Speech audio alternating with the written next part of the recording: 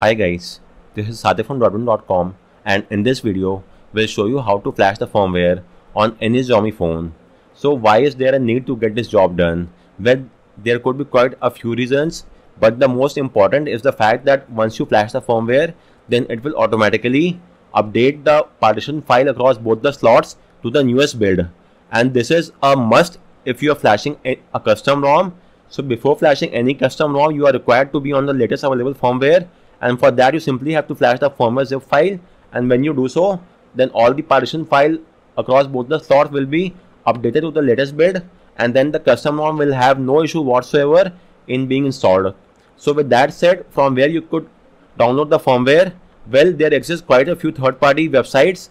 I personally use Xiaomi firmware updater, but you are free to use any site of your choice. It's not that I'm recommending this site. You could use any site of your choice, but if you're planning to go with the Xiaomi firmware update from this website, then simply go there. You may choose the device from here. So for instance, let me go with my Poco F5. Select the Poco F5, and in my case we want the firmware, so checkmark firmware and make sure that the latest is checkmarked. So just give me a second, let me choose my firmware, my phone from here, and this is the firmware and the latest, and click on download. And if you're using this website, then you will get the firmware for your phone, the latest build. So I am again repeating, you are free to choose any site of your choice. So now that you have got the firmware, let's try and understand how to correctly identify the firmware for your phone. So as you might have seen, the firmware naming scheme is quite complicated. Well, actually it's quite easy to understand. The first few numbers are just the version number of the firmware. So in my case, let's say I'm downloading the India variant, so the version is 10.12.0. This is the OS version for the firmware. Then the next alphabet is U, which is the Android version, and U is for upside down cake, which is the Android 14. Then we have the next two alphabet as device code, which will obviously be different for different phone. In case of Poco F5, it's MR.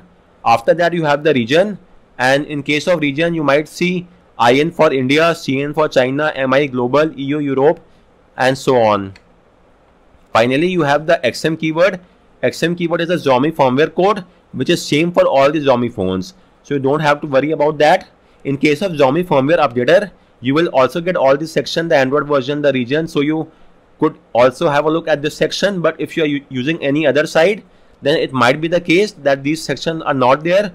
So in those websites, you could simply read the firmware via this information. The first is the Android version, the next two are the device code, then the next two is the region, and finally the last two are the Xiaomi firmware code. So with this, you could also refer to my guide and understand the firmware. And once you have got the firmware, let me now show you the steps to flash the firmware onto your phone.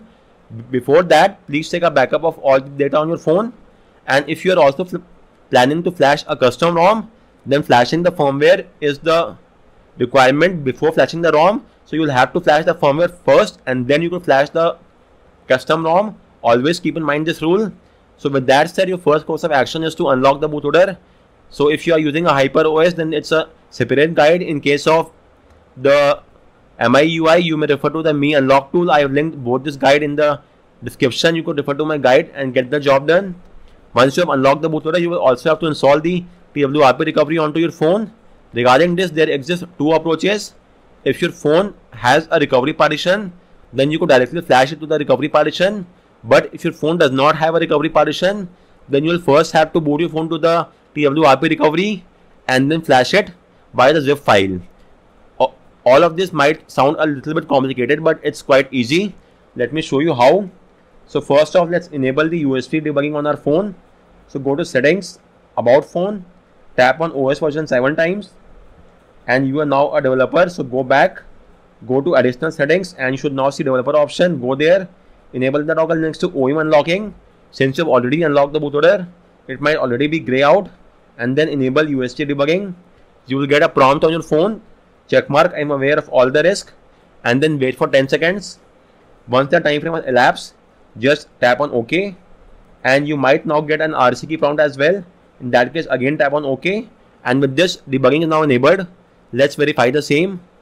So for that, first off, get hold of the Android SDK platform tools from my guide and extract them onto your PC. You may extract them anywhere you want. In my case, I've done the extraction in C drive, and these are the files of platform tools. Now you have to open the CMD window inside this folder.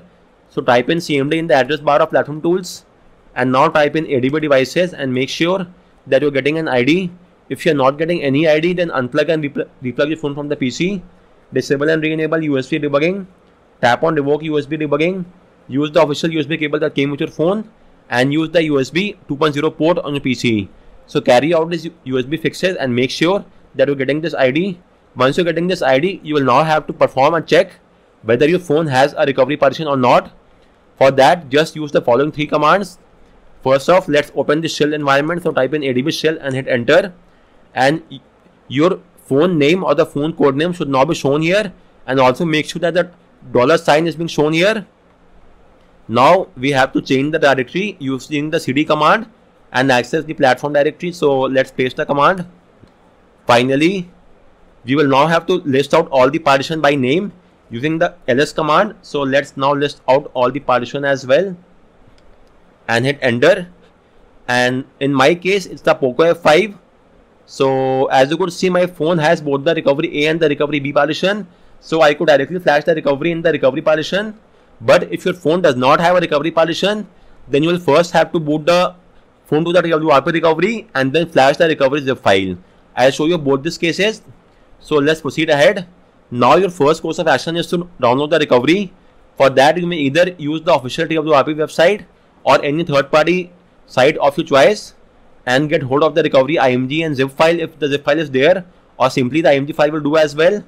And then you have to transfer the recovery file inside platform tools directory. So paste it here, and for the ease of convenience, let's rename it to TWRP and the complete name becomes TWRP.img. Now you will have to boot your phone to fastboot mode. So for that, you will have to exit the ADB shell. So let's open a new CMD window and now type in ADB reboot bootloader and hit enter. And your phone will now reboot into fastboot mode, which will take just a few seconds. Once it's in the fastboot mode, type in fastboot devices and make sure that you are getting an ID. If you are not getting any ID, then you will have to install fastboot drivers. I have made a separate guide and a video on the same. You could refer to our video and get the job done. Once you have installed the drivers, use the Windows X shortcut keys or right click on the Windows icon and choose Device Manager. Then expand the Android phone section and make sure that the phone is being shown as Android bootloader interface. So this, as well as the serial ID next to fastboot, signify that your PC is able to read the phone in fastboot mode, and we are now good to go ahead. So just to recall, if your phone has a recovery partition, then you could now directly flash the recovery file in the recovery partition by using the fastboot flash partition name, which is recovery, and the file name twrp.img. But if your phone does not have a recovery partition, then you will have to use the fastboot boot command twrp.img. In the first case, the recovery will be flashed permanently, but in the second case, your phone will simply boot to the recovery for one-time usage.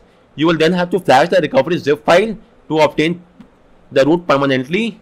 So first off, let me show you. In my case, I already have the recovery partition, so I could simply use this command to flash the recovery on the recovery partition. Since my phone has both the recovery A and the recovery B slot, let me flash it across both the slots. As you could see, the files are now being flashed across both the slots, which will take just a few seconds. So if your phone also has the recovery A and B partition, then it's recommended to flash across both the slots. As you could see, it's the recovery A and the recovery B partition over here. Once the flashing is done, now type in fastboot reboot. In case if you have used the fastboot boot command, then your phone will automatically reboot to the recovery. But in case if you are using the fastboot flash recovery command, then you will have to manually boot to the recovery. So the command should have been fastboot reboot recovery, but I had just used the fastboot reboot, so my phone will now boot to the OS. That's just not a cause of concern. Just make sure to use the command of fastboot reboot recovery. But I forgot to use the recovery command. That's not a cause of concern. Let me reboot my phone to the recovery once again. So let me show you how to do that.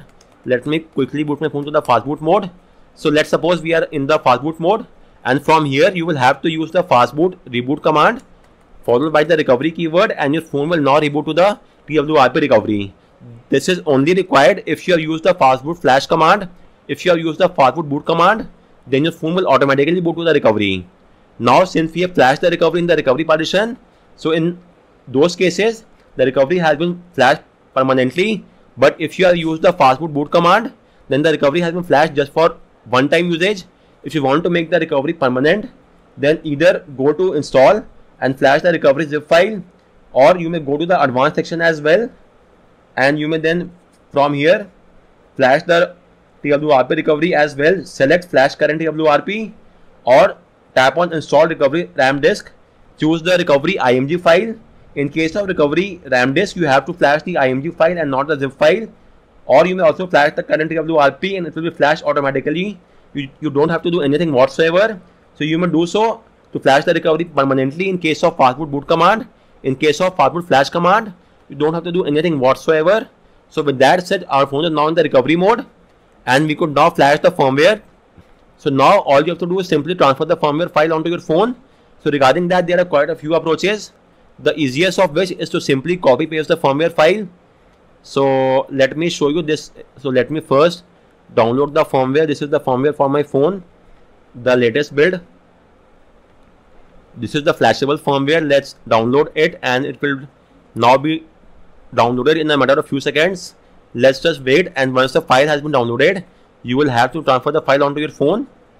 So let's just wait for that to happen as well. There are quite a few ways through which you could flash or rather transfer the file onto your phone.